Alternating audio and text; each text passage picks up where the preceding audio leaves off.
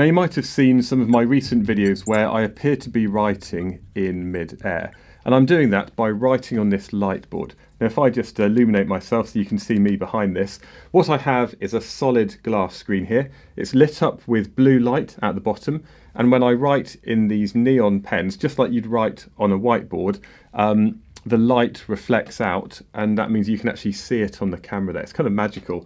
Also surrounding it, I have this big ring of white LEDs which illuminate me and anything else that I might be holding in shot. So this is something that I've found particularly useful when I've been doing worked example questions. You might find loads of those over on my TikTok channel. But the board itself has been provided by a company called Learning Glass. And if you want to find out more about them and some of the other products that they make, you can find the link below. A question I do get asked quite a lot of the time is, am I writing in reverse? Well, actually, I'm not. So this is what I actually look like at the moment. And what I'm doing is looking through the glass at the camera. And I'm doing this in a completely black room. So I've kind of got a blind over the window. I've got this black sheet just behind me. And then what I do when it comes to editing the video is I just flip it over so everything appears to be the right way.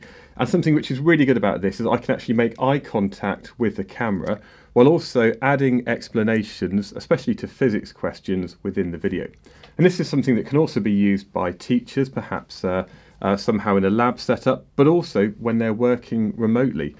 And you can have this with a live stream, and you can actually be using Zoom or whatever other kind of platform you're using. You can actually be talking to the students, you can see them on the screen just beneath the camera, and then you can add this to the explanations rather than sort of turning around like you would in a class, where you turn around, you write something on the whiteboard, and then by the time you look back again, there might be issues with misbehaviour, or you're just breaking eye contact and you're interrupting that flow. So yeah, this is the Lightboard by Learning Glass. I thoroughly recommend it, and it's something I'm going to be continuing to use for many hundreds more videos over the coming months.